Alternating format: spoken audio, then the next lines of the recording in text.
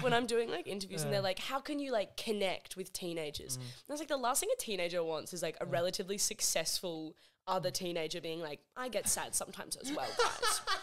Sometimes I get a little bit sad. That's a big thing now, though, is it like to the tropey mental health for people, you kind of have to come out and say that you've had something, you know? I know. And then sometimes I'm like, well, I'm actually still in therapy trying to work through. I don't want to tell you that I'm depressed yet. Well, you don't want to go too deep, yeah, you know? And then you can't, because then I'm like, and then they want me to be a beacon of hope as well. So I'm like, I'm also very sad and hate myself, but it does get better. I don't know that yet, but someone else does.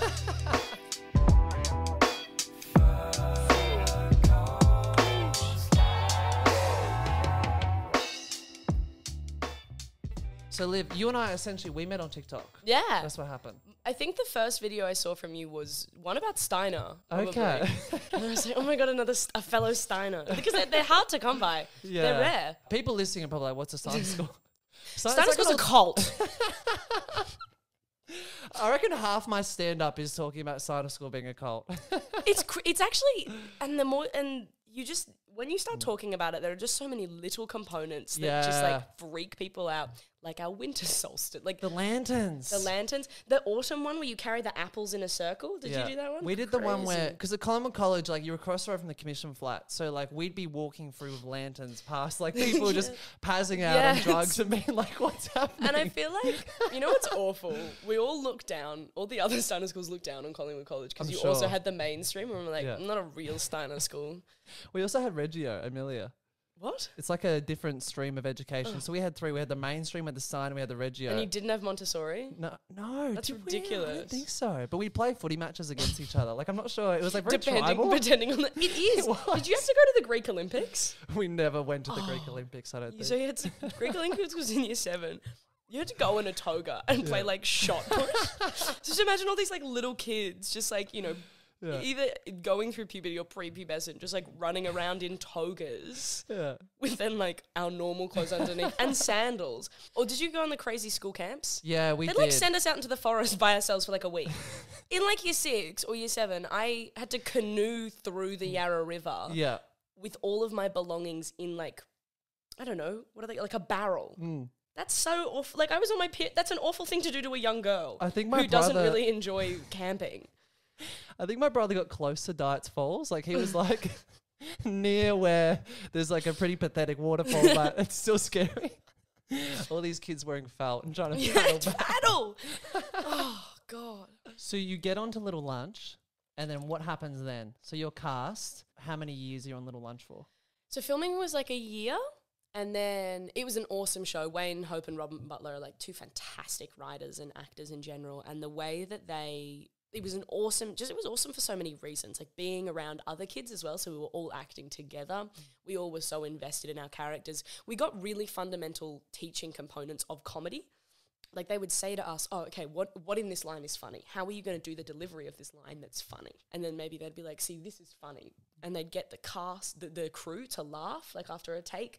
And so it was so consistently affirming. And then we all developed like our own kind of little comedy traits through that character that has definitely carried on for me because I was so affirmed that, yes, what you're doing is funny. You've got the character right. You know the lines. I'm going to give you creative flow now. And as a child, that's so wonderful. Like having an adult put their time and trust into you and then love what you make is so like has kind of set me up for my confidence kind of consistently for all comedy that I do.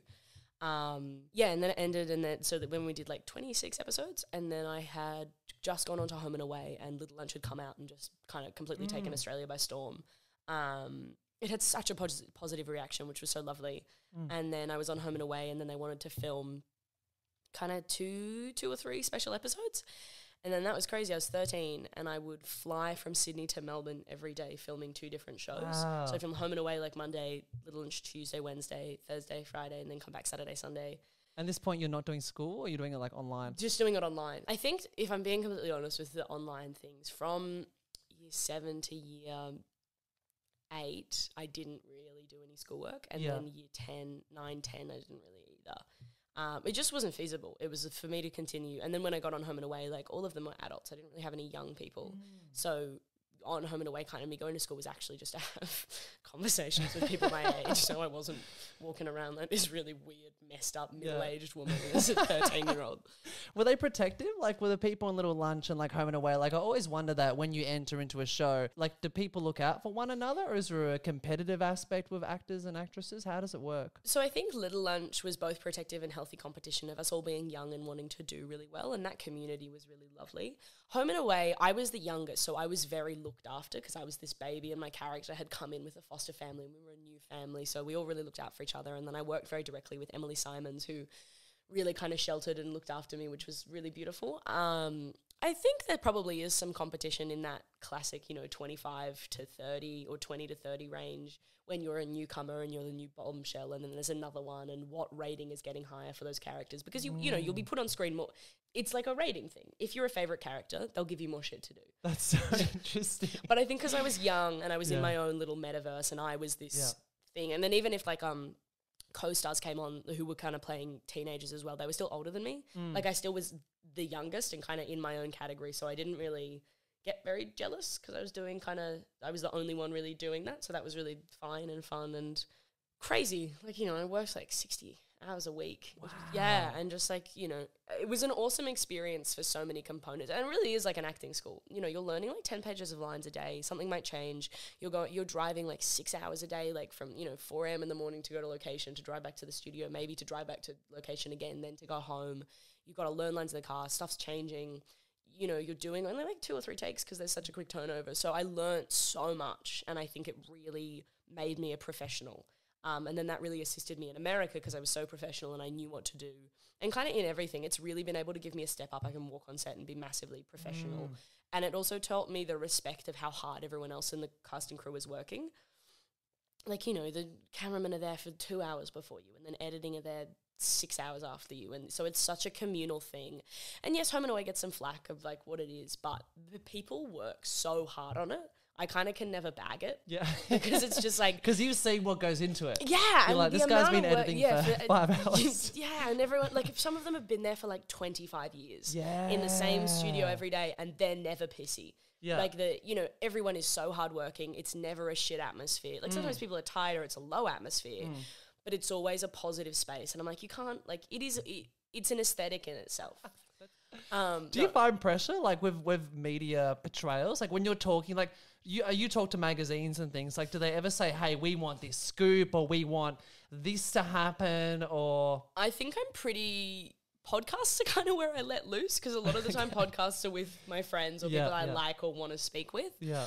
Magazines more so, especially in Australia, they are pretty cookie cutter. And I think because of the Home and Away legacy that I hold, and the Disney legacy as well, they actually don't like getting dirty scoops on me, which is great. I don't particularly have anything to hide, and I haven't done anything morally bad, but they don't actually want like the most they really want for me is how my mental health was affected when I'm like with online bullying. That's kind of the extent of it, which is really fucked up and has really, really affected me. But I think as a whole, I haven't really done anything enough. I'm not crazy enough as a person that people are particularly interested.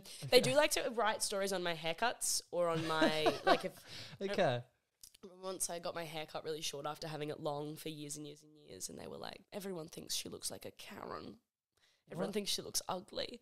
And I was like, cool. And then they're like, anyways, she's on Disney, so go watch it. I don't know how to react to that because it's so horrible. It's awful. And then, I used to get, like, paparazzi'd from, like, 13 to 15. How does that happen? Like, I've always wondered, because the only thing, I remember Matt Okine, who's a friend of mine, he came on the podcast, and they got a little snippet, which won't happen for this, I promise, but they got a little snippet, and then that was a Daily Mail article about him talking about Triple J, and I was maybe like, I'm like, how did they find, like, they've forensically gone over it and been like, okay, Matt Okine said that, publish it. Yes. But it's just the photos don't mean just like... And Matt's like, it's fine. It's okay. Nah, and it will, like, it's always a risk. You know what I'm saying? It's like anytime I open my mouth, you need to run the risk that someone's going to say something. Yeah. So I guess in a more formal way, you really do. I'd set up my points, and I like to try and be as well spoken as possible. But then also have honesty, because I hate it when you watch famous people talk and you're like, this is just coming out of your ass. Like, you're not actually saying anything that you mean.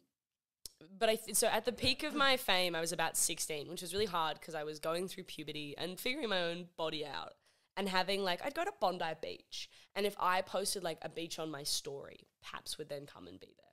So it was having to be so aware of myself at that young age was really tricky. And then, you know, like bikini pictures. And then it was hard for me. Like, I wasn't aware of my body yet, or the power it held, or that it could be seen in a sexual light. And so to have that so directly just shone on me, and even earlier, 13, 14, 15, 16, like especially at 13, and then, you know, seeing it on the Daily Mail cover and being like, Olivia Deeble, new to Home and Away, shines in a bikini. And it was like, that's really unfair. And then, you know, you read the Daily Mail comments from all the old people being like, fucking fat, isn't she? And bullshit like that. It's really hard for your mentor. And then being so overtly sexualized, like there's awful like Reddit accounts of me. There's like fanfic. And, you know, they always say don't read it, but of course you do, just in case something really awful is out there so you know. And then I think the hardest part was that was kind of consistent. And I was like, this happens to all like young women. It's awful, it's disgusting, but I'm going to move forward as a power. It doesn't affect me. It doesn't own me. The things that they're calling me isn't me. But then when I turned 18 and like became my own sexual being and, you know, cut my hair or like wore what I wanted to wear or dress how I wanted to dress, then got so intensely slut shamed. By who? Just like comments on Instagram or by magazines and things like that. Do you think that was because they saw you as like this, like Australia's sweetheart, child actor, and then you'd become an adult and they were like, oh, it's almost like they're not giving you autonomy to become an adult. It's like up to the media and up to, you know, those individuals. So I think it's the two things of one of it being, you know, Australia's sweetheart and then, oh, maybe but it's ridiculous. It's actually just that I cut my hair or stopped wearing dresses or I don't know. Like then these really like gender eccentric roles that then I wasn't fitting into. And then I think all of it, it's just that gross little control thing that like as soon as you put a pretty kid into the stars, everyone thinks that they're theirs. And then when they create autonomy over themselves, like, we get to tell you when you can grow up, which is fucking ridiculous. But did your parents guide you with that? Like, I'm sure, because if your mum was an actress and again your grandfather, were they giving advice throughout that process of how to get through that? Yeah, press is very different now though. And like, so you think of how many articles come, like it's not a paper, it's all online, it's very easy. So it's all like just, and then there's so many trash mags, there's so many just like tabloid kind of bullshit that it's hard to even navigate. Instagram pages where it's like someone will have like 20,000 and followers they're just talking shit on people. Yeah, clickbait, just influencer stuff. So I had a media manager, Benji Hart, for a little bit kind of at the peak, and that was really good because he would manage awesome articles for me and culminate. And then it kind of flowed really easily into then Disney. And I think like everyone in Australia ate that up. Of course, you know, it's went from Home and Away to Disney. Of course, we did it again, guys. We got the white girl on Disney. All of Australia. So you felt like Australia was patting themselves on the back for your success. Yeah. And then, I mean, I think I was really lucky then when quarantine hit. I then got to do all my changes when I wasn't in the limelight, like cutting my hair and figuring out all this shit about myself, or, you know, then solidifying the kind of person I wanted to be. And the aesthetic I wanted to hold as well has really drastically changed. Not that that even matters, but like, you know, Instagram aesthetics suddenly really matter to everyone as well. So I think it was actually really good for me that I wasn't working or that I wasn't in the limelight during that time, because then I got to really solidify who I was. And then I was writing the show, obviously, in quarantine during that time. And it just gave me a real opportunity to step back and, like, rebuild myself or kind of center myself and have new armor and then be like, okay, this is who I am now. This is who I'm going to present as. And that's kind of it. And you guys don't have to have discussion about it. So I really valued those 2 years in quarantine, and I needed it. I think if I didn't have it and I was still under pressure on the screen, like I probably wouldn't be as strong as I am today, or my mental health wouldn't be as great, because I would still consistently be met by criticism and judgment. So, yeah. So that was a conscious decision where you said, okay, this is who I was before, and now I'm going to use these 2 years to kind of like, I guess, build up armor. Redevelop myself, yeah. That's also quite normal for someone your age. Yeah. To do. Going through changes. Yeah. Especially, it wasn't like particularly conscious, but then I guess when I started getting tabloid articles written about me about the changes I was making, I was like, okay, well, I very not knowingly made myself change, because I was just developing like normal people do. And then from there I was like, okay, no, we're going to run with this and we're going to culminate it. And then it has worked really well for more than this. Like it's kind of, people are seeing me in a really different light, which is lovely and really nice. And I feel smarter. I guess that's been a real noticeable shift I've had, is that people are taking me seriously as a woman, not just as this pretty thing that can act. And that's been so wonderful. They've gone, oh, wow, she's intelligent and she's able to culminate information and make art out of it and put it on a platform. And it's the first time I think in my career I felt like I've been listened to, or when I'm being interviewed or ask things. People are asking me about my opinion or my brain, not if I think I'm fat or skinny, or not if I am happy being an actor. So that's been really affirming. So yeah, I'm not particularly mad at quarantine. I think I really owe a lot to my mental stability or reevaluation of myself in that. Yeah, so I came back from America and had just done so many auditions of like the same kind of cookie cutter white, stupid American blonde girl who's like really mean but like really stupid. And then at the end, she's like, maybe I need to open my mind. And I just was like, oh my God. And I had a real like freak out moment. I was like, is this what I'm going to do? Like, and then, you know, when I get to 25 and I look too old, then just do guest appearances. Is that like, is this my trajectory for my career? And I had a bit of a freak out. You had a moment where you thought this could be. Well, it was, I did like 100 auditions of that. Yeah. And still to this day, like the exact same character? Pretty much. And like different, she was either the mean girl or the like surprisingly smart girl because she was pretty, or like didn't know she was pretty, like just the same trope in the same high school kind of experiences, which is fine. There's definitely a market for that. I'm happy to still do that. It makes money, and my job as an actor is to make my characters interesting and have depth. That's my job. But I was like, no one's making things at, you know, that I found interesting or stuff that I really, really, really wanted to do. So that kind of started it. I was like, I'm not writing anything that feels real. No one's writing anything that feels real. And then, you know, kind of over lockdown had rewatched Skins and stuff like that. And then came to my friend Luca, who's trans non-binary, who has been my like lifelong friend. And I was like, I want to make a show that's like about teenagers in Australia. And we don't have the nerdy, the sporty, the chess club kind of whatever we have, because like you don't really have cliques in Australia. Yeah, like you don't, like there's like, sure, you have the popular group, yeah, and yeah, you might have the sporty boys, but then they'll hang out with the kid who likes to do woodwork or something, you know. It's not like there's the emo, the jocks. Yeah, it's not like 21 Jump Street, Australian high schools at all, is it? Yeah, no, we don't thought about that. We don't really have those subcultures at running through high schools. Like I guess, you know, you have like there definitely are like groups of people, but people disperse and do lots of different things, and they come together because they like each other, not because they're interested in the same things. And so I wanted to make something like that. And then Luca had kind of come up, and then we went, well, we definitely want it to be queer as well. But not that kind of, we wanted almost like a dystopian future of the things that they go through isn't because they're gay. They're not depressed because they're gay. They're depressed because they have an eating disorder. Do you know what I'm saying? So it was about then normalizing the queer community and saying, no, we're stepping forward that being queer is normal and is equal, but we all going through shitty things. Oh, that was gross. So disgusting. Swallowed so much snot. It was very amplified as well. Yeah, in both of our mics. The subplot is just me sniffing and coughing out to after some like, we've got 10 good minutes. I tell you what, you got some good fucking content in here. Liv's nostrils. It's just me coughing and the Daily Mail. Liv's nostrils. Olivia's sick. She can't keep her hygiene in check. So then we came up with the 5 main characters and kind of what we wanted them to be. And then we interviewed maybe like 100 kids over lockdown. Where did you find Luca these and kids? I kidnapped them. No, I just put a call out on my Instagram. I was like, who wants to chat to me about being a high teenager? And just then got DMs. Just got DMs. I'm very famous. I'm very popular. Lots of people. I forgot you're on Home and Away. You're lucky to actually be speaking with me. Very popular. Didn't even need to DM me. Well, you did on TikTok. Yeah. It's a new kind of DM TikTok. It is. I'm so bad at... Anyways. Shut up. Let me talk about my show. Let me come on and talk about my plug. Can I talk about me for a second? Go ahead, by all means. So what makes you happy? My name's Fergus Neal and I have a dream. All right, thank you, Fergus Neal. Anyways, so more than this. So interviewed like... I'm going to... If you interrupt me, I will forget what I'm saying. Okay, I won't interrupt anymore. That wasn't aggressive. It's just you're not going to have any stuff to make. I know. I cheated chess clubs. So I'm just feeling. All right. You and your chess top jittering is really important to fundamental Australia. More than this. Your chess club is more than this. Your chess ambitions is more than that. This is the last podcast ever. Anyways, so I interviewed about 100 kids online, Luca and I. We just did Zoom, saying, what do you want to see on screen? What do you identify with? What have you had to go through, like doing high school on lockdown? And we got like a great reaction and kind of exactly what we were like, okay, great. It was almost affirming. We're not crazy. People want to see this.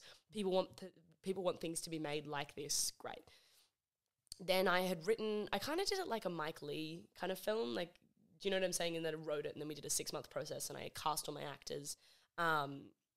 We did a workshop to pretty much say, okay, can you guys just speak to me how you normally would as young people, teenagers? And this was like in a break in one of our lockdowns. So I got like maybe 20 kids, and then I got them all to impro and filmed it all. And then from there I started writing. So it was, because my main ambition for all of this is to have an authentic teen voice. And I'm not a typical normal teenager, you know, and I've been taught to speak well and you know, present myself as an adult to be taken seriously. But I was like, that's not a real authentic teen story.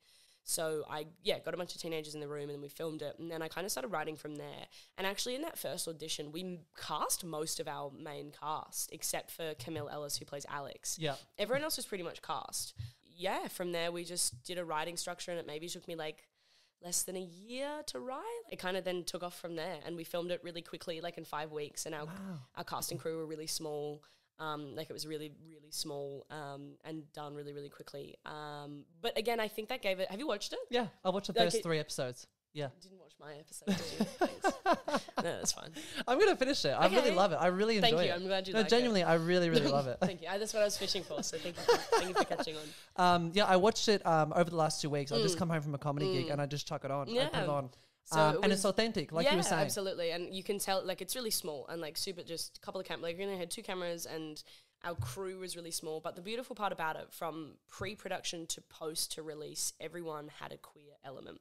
So a lot of the crew's children were either, like, you know, it was beautiful having these, like, big blokey men come up and be like, yeah, my child's going through transition and is now a girl, and this has been really, like, we got to educate then old people on the set as well who are going through it, or like, you know, our costume designer was gay, and he was like, this is so, like, makes me feel so happy that I'm part of something that's like this. So it was really affirming and beautiful how many people along the way were able to share and contribute their stories, and it be a safe space and it be really authentic. I think it was a bit weird, had to film a sex scene where my mum directed. I heard about that. That was interesting. Yeah, I was kind of umming and ahhing whether to bring that up. I thought if you brought that up, I'd talk about it. But I'm not going to bring that up on my own volition. It was hard. It was crazy. Another really important factor into my show was that we had an intimacy coordinator. I don't know if you know what those... I've never had one. They're great. It's because, again, I wanted to also show sex authentically on the show, or show how, like, you know, with Zali and the self-harm scars, and showing that that's okay, and that things can be really sensual, and that we don't hypersexualize. Like, the thing I don't mess with Euphoria, how over-sexualized they sexualize teenagers having teenagers having sex. Like, teenagers do have sex, but it's not for anyone else to watch and be like, yeah, that's hot, 2 kids having sex. Yeah. It's about, you know, the 2 energies that they share, and figuring out their own sexuality with 2 partners is really beautiful if they're of age and of consent. So an intimacy coordinator is just the 2 actors, the director and the intimacy coordinator, in the room, and they meet and they have to ask for consent before they hug, then they ask for consent to kiss, and then they talk through the sex scene, then they act it out like miming, not properly touching, and then they fully act it out. Is this common practice? It's starting to be. It still kind of isn't yet, but that was the first time I've had one, but it was fantastic. My mum had one on a TV show she was on, and she was like, this is awesome, we need this. I think Neighbours have them, because we got Eve, who also was, the intimacy coordinator was Jamie's mum, Eve, who's a spectacular actress as well. But having that level of kind of that practice for the sex scene, because I've definitely been put in positions with shows that they're like, okay, you now need to do this. And it's like, I'm fine to do it, but having the rehearsal space, or just like someone rehearsing it with me, so it's like a dance. Because a lot of time then you get on set and the director's like, take your job off, or something like this. And it's like, well, no, I wasn't ready for that. So having an intimacy coordinator, it's like you run it through like a dance, and it won't change. That then is that. No matter what the director wants, no matter what, you guys are all sitting in that space. And it takes away the sexual nervousness of it. Yeah. And that was really helpful for a lot of our cast who, you know, sometimes it was their first time ever on set. Like, Zali, that was her first time ever acting. Really? That's the first thing she'd ever done, yeah. And she's great. Amazing. And Luca the same. So having that intimacy and we did it with all the kisses as well. Then it's like a dance, and it takes away that, almost that pizzazz out of it, or the nervousness or intimacy, because then you've rehearsed it and it's just like a dance, or and it's you like know what's going to happen as well. It's not like just the director saying do this now, and you're going, oh God, what's going to happen? What's going to happen? And then you've rehearsed it so many times, and then even before you get on set, all the crew leaves. It's just the director, intimacy coordinator, and you, and then you rehearse it again in the space as well. So that was really awesome. I guess because I've been put in positions where I haven't had one before, it was really nice for me to have it, but I don't think it particularly changed it. But I definitely think for some of the other cast members, it was really helpful for them, because then it was just, okay, I'm kissing 1, 2, 3, 4, break away, kiss again. They could see it in the steps and the timing, so it's not then about how intensely passionate it is, and you get the same effect. Do you think that'll start a precedent in Australian television? I really hope so. I really, really hope so. I think it's really important. Like, especially for me as a young woman, and I'm doing sex scenes or doing sexual things, it's just nice to know that I have that. I have like a person who literally is just looking after me. They don't give a fuck about what I'm making.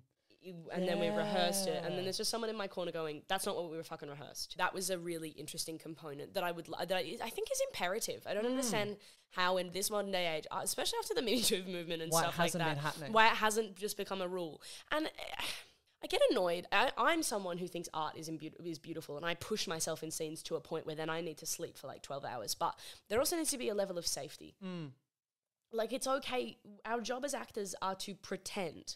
We're meant to make you believe that this is what we're feeling. So going full on method and having like a genuine sex scene that potentially isn't even necessary I think is ridiculous. Like, my job as an actor is to make you feel like I'm feeling what I'm really feeling. Yeah. But I'm not.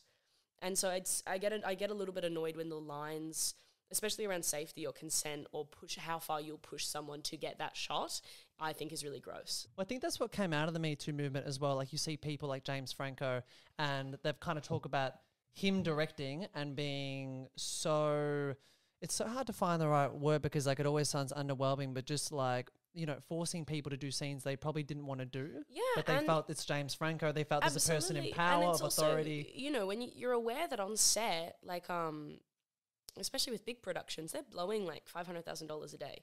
And if you're like if you push the show an hour because you don't want to do a shot, they're losing $100,000. There's like $100,000 gun to your head kind of going like, you fucked this up because you didn't want to do it. So of course you're going to do it for a shot. And you're like, what's my big chance? So there's just the amount of pressure in the arts is crazy. And again, we want to do things for our craft as well. So it's really hard to say no. But at the end of the day, you're not going to be a good actor if you're feeling uncomfortable because you're actually taking yourself out of the scene. So I think that getting intimacy coordinators is really, really, it's just so important. So you're 19 years old and you've achieved probably what, you know, a lot of actors and actresses would want to achieve within a whole career, you know, looking back. Thank you so much. Well, do you feel like you are looking towards the future as like hopeful and like something that I want to keep doing acting, or is it kind of like I've done this and I've achieved what I wanted to do and now I'm going to go live in the hills farming. Of Nimbin? Yeah. No, I think it's just the beginning for me. I definitely had like a bit of an ego death, probably like last year or start of this year. Like, I put a bit of weight on, and that's always been a real struggle because I fluctuate so frequently, like losing weight for roles or putting it on, or then like I've just not like working out healthily as well. So I think because I was fluctuating a little bit with that, which again is normal. I'm 19. I'm meant to lose and put on weight. My body's figuring out what it's meant to do. But, you know, an internal thing that freaked me out. And then COVID has brought auditions back. Like, COVID now, like, you can still do auditions, but there's all this like visa stuff and it's really tricky. Like, me being in Australia is a deficit, unfortunately. If I want to go to America and I wasn't getting shit, I was like, fuck, like, what if I don't make it? Like, what if I had my moment? And then I kind of just took myself back and went, it's okay. Like, it's, again, I am so young and I've got time and I will, and again, I don't necessarily massively believe in manifestation and things like that, but I definitely think if you have an outlook on life, you're going to attract more things if you're positive and you're going, I'm going to do it, because essentially your subconscious will just work harder. It's not like a magical thing that happens, but if you have confidence in yourself, you'll then drive yourself to do more. But it's opened up a world of writing opportunities, and I'm getting excited about writing more things. I want to write more things. I want to do a skit. Don't steal my copyright idea. Maybe you'll comment with me. Have you seen Bugsy Malone? Yeah. I want to do like a Bugsy Malone, but in Parliament. Okay. So like the younger they are, the high, like ScoMo's like 5. Yeah. And so it's just like this real Aussie You're not satire. a ScoMo fan? I love him so much. No. Oh, fine, I told you I couldn't say anything illegal. I think in trouble. I'm getting like weird stuff now where like Dan Andrews and his wife will like follow me on Twitter and Instagram and stuff like that. Like weird things where I have to be cautious that I'm not representing a political party. I don't want to do that. Like as a comedian, you don't want to be like... But also tricky because a lot of your TikTok fame is culminated around the education that you have for... You've set yourself up well though. I know, I've backed myself into a corner. But maybe Dan Andrews and his wife just want to laugh at the political slander you throw at people. They're big Steiner School fans. Obviously. We get that Steiner School TikTok every 3 months. That's what we're here for. But it's hard because I feel and this is the next question as well. Like, I always want to be cautious, like backing myself into a corner. You know, you always want to keep like potential open. Yeah, or you know, your opinion may change. Like politics is also really hard. Like as you frequently say, it's nothing is good or bad. And some things that some people do you might agree with more than the party that you normally go for as well. Like it's a really tricky field, and at the end of the day, also the people within the parties can do fundamentally very wrong things. They'll let you down. Yeah. Shocker, guys. I mean, look at the current state of the world now. I know it's crazy to believe that we've been disappointed by them, but it's true. Do you think that you're like around like 19, 20-year-olds, like having grown up in the environment we have and kind of having the, you know, the twilight of your teenage years being through COVID and then obviously like the conflict happening in Europe. Like when I was 19, 20, like I was going to LMFAO concerts and I think I went to the Red Tour of Taylor Swift. That's very political. There was absolutely well, there must have been something. No, there really wasn't. It was like a peaceful paradise time where we'd all run through the fields and drink oat milk. But does that affected like? I think it's affected the peers. Yeah, everyone's really scared. We're all just really scared. We don't. It's actually not doing super well. Like everyone I speak to, we're all really stressed. Yeah. Like teenagers is like I guess I typically hang out with older, but still that would only kind of. I think so from like the 19 to maybe like 23, 22, we're all really scared because like everything's more expensive. There's no certainty for our future or what's going on. I think that the religious protection bill that just got passed, that was really scary for everyone. Yeah, and like everything that was going on with the schools in Queensland as well. Yeah. I think so I don't think it's going very well. And we always consistently feel pressure. And it's really a shame. I think it's smartening us up though. Like we're prepared to be adults very early on because we have to make these decisions that then could potentially affect us. And I guess we also don't feel any support from the government either. Because we don't have young representation and a lot of queer people don't feel that there's any kind of representation. Like having a man say, I don't know, I feel bad for everyone is not the same as a queer person saying this is what's happening in Parliament, this is how it's affecting us. So I think there's a lack of representation. People don't necessarily feel secure because, you know, one party will promise us something and then not do it. And so, yeah, I guess there's a lot of fear centered around it and a lot of loss. And then it's also hard to keep up with politics as well. Like I try my best to, and my dad's an educated political person, so we kind of have a lot of conversations about it as just my sister. But it's hard of your own volition as a young person to consistently check the news and see what people are doing for you to then formulate your opinions, but then not piss anyone off with those conversations, but yet just keep updating yourself. Like it's a really hard practice to keep knowing what's going on in Australia.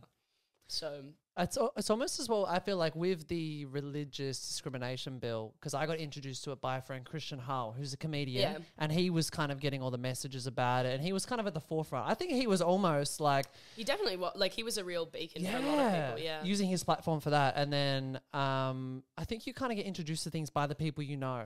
Yeah, and then what's tricky about that is... It's fantastic because then if it's someone you know, you probably have the same views as them, but then also you're only getting that view or the information that's passing through that. And then so you don't get an open display of what's going on. You're just hearing someone's doing something shitty that's going to fuck everything up. And then you're like, what the fuck?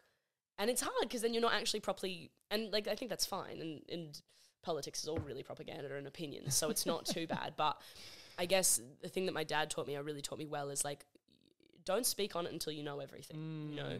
Or like when movements happen and I'm like, oh, I really want to post about it. He's like, well, read everything you can, choose a donation, choose a charity that you want to donate to, and then speak on it. So then you have a really formulated opinion, and it's not just because you've heard someone else's secondhand propaganda that's making you make that decision. That's interesting. And I think that's a good point for everyone.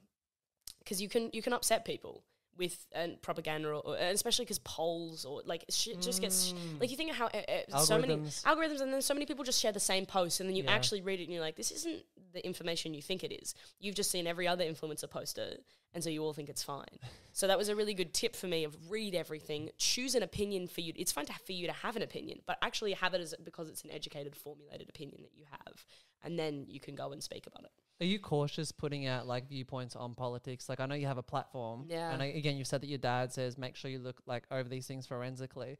But is there a pressure? Like you're like, if I put this out and it's wrong, does that affect my future potential to either get roles or writing opportunities? I don't think it affects roles and writing opportunities. I think they're really separate. I guess it ruins the perception of what my fans or audience think of me. And like I get definitely like in the climate change, I lost a bunch of followers. Really? Yeah, or in the female, like in the movement, like kind of any, because I think my biggest political thing that I talk about is like women's rights and equality in general. As a woman, I think that's because I feel the most comfortable speaking on that because it is something that directly affects me. Yeah, those were my two that hated climate change, hated the women's movement. So you just said, hey guys, like let's... Well, just like, I guess when I try to talk about things online, I also will do a video and be like, hey, here's what's happening. Here's what I think of it. Yeah. Just so then it's a more direct and then I'm directly explaining my thoughts. Do you have to put that through like a management or publicist, or do you just normally check, again, I really respect and admire my father, and he's done so kind of a multitude of things, and he works with the government or the parliament a lot, that I would like to run through him because I just think he's such a well-spoken and thought-out man, and if he goes, no, I think this is politically correct for you to post, then I'm like, great. And then that's great to have that in your life. Yeah, it's so, a lot of people don't have that. It's great. It's really helped me kind of speak well and say direct things. And he's an awesome man. I'm very lucky for both of my parents. It's kind of it's put me into the perfect tour guide because I've got like the politically correct side and then that lovely performative side from my mother, and I'm just here. So it's great. Someone's like spoon feeding me all these words. None of this is actually my opinion. Well, I thought you might come with like a publicist or someone. Like I thought, because I've had even people in the podcast who they don't have as big platforms as you, and they've arrived, you know, with two publicists or something like that, or they've had management come and I've asked a question and they've been in the background, just like, so I thought it's possible, you know. But you were like, Ferg, can you pick me up from the train station? I was like, what? I think I have that real thing of being the Aussie. The beautiful thing about Aussies, kind of across the board, is how authentic they are and open they speak. Yeah. And I like that about myself. I like that I can, you know, sit down and ask you to pick me up from the train station and be like, because I guess there's a real, I think it's also funny. It's just like, Jesus Christ, this kid, like, I've got an apartment. I bought an apartment and yet can't drive. And have to take 2 trams and a bus and get very lost. Like, that's a funny duality for me to have. You got sushi on the way. It sounded like you had an adventure. Well, the sushi was nice until the man threw up. Anyways, that's a whole nother story. It's a tangent. And I guess nothing's good. I don't know. You're very relaxed. Yeah. You're very down to earth, which is what I thought you'd be. Yeah. But I thought like, oh, there's potential, like, you know, you've grown up in the acting fraternity, you've been on massive shows. Yeah. There's potential, you know, that there's a wall in front of you. I think what realistically will happen is like probably you'll edit this together. I'll send it off to them all to this publicist. If there's anything, they don't really care about me. And I don't have a lot to, I just kind of swear a bit, really. That's all and then that's. You've never done anything controversial where it's been like. No. Yeah, that's great. Yeah. Well, I didn't think it was worth it. And I didn't need to rebel enough, I guess. Yeah. But I also, I really want to preface, yes, I was famous, but I think when I went to America and being around these kids who are like next level famous, I'm actually not. And I'm really okay with that. I have, after coming back... You don't strive for fame? Well, I used to. And then after coming back from America... Well, I was just young and I was like, everybody should love me. Then after coming back from Australia, I was like, fuck that. They just seem so sad and scared and stressed, and they all kind of just stick in the same bubble, and it just seems really stressful. And I also don't want that high horse. I want to be proud of myself because I'm a talented actor and writer. I don't want to be proud of myself because lots of people like me. And they don't actually like me because my job is to lie to them. Do you know what I'm saying? Yeah. So I'd much prefer to be really open and comfortable and then have people come up to me and be like, you're amazing because you do this thing, not because, I don't know, I saw you on a TV show and I liked you and then that's why or because you did a brand deal that I liked that made you They like famous. your work. Yeah, and that's what I want to be known for, my craft. I'm okay to not be a socialite because, again, I catch trains and not, like, I don't want people to follow my way of living. Does that make sense? Explain. I think I'm just still figuring crap out. Like I'm a 19-year-old who like lives with 3 housemates who are all my best friends. I woke up at like 10:30, drank a coffee, fell back asleep for 30 minutes. You know, a lot of the time it's ravioli and like tinned, but like it's not. Do you hang out with other famous Australians? Like, are your housemates like? Not really. Yeah. Okay. No, I think weird for them because I imagine then they'd be out with you and they'd be like, they're all in the arts. I think it's really. I don't particularly care about fame. I care if you are creative or in the arts because so much of my passion centers around that. Yeah. So my housemate Celine is Allegra. Legs, who Yeah, hates me in wow. the show. Yeah. And is also my best friend. That's cool. Yeah, it's really funny. And then my other housemate, Ruby, is a photographer. So we're all very in the arts. And I've culminated a really good little friendship for myself in Melbourne, who are all like either established or trying to be established artists in whatever medium that is. And that's lovely because it's just a supportive space. I definitely think, and I'd like to be friends with you. I'd like to come hang out with your friends because I really want to. Do you know many comedians?